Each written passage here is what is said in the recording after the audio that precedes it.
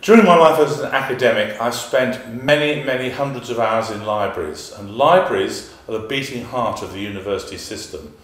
You can say that universities use libraries to turn fact and information into knowledge.